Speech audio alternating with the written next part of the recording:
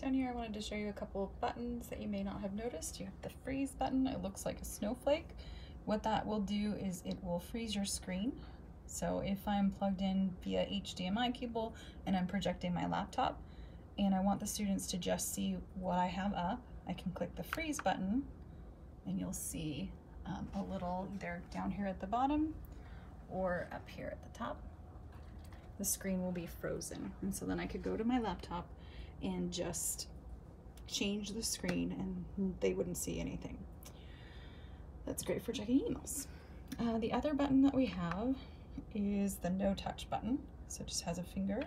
If I click that one, I see that finger in the top. And what that will do is if someone tries to touch the board and write on it, they can't. So sometimes if you have things moving around like a fly in the classroom, this button comes in handy.